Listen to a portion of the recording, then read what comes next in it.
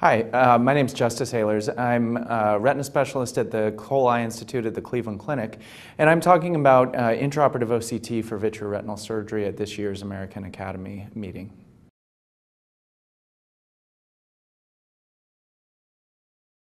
So as we all know, OCT has really transformed our clinical practices in the way that we manage patients, the way we diagnose diseases.